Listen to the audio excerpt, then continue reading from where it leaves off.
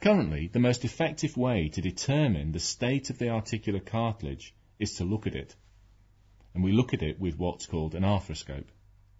Arthroscopy involves the insertion of a small diameter telescope into the joint, and the image is then displayed onto a screen via a camera attachment.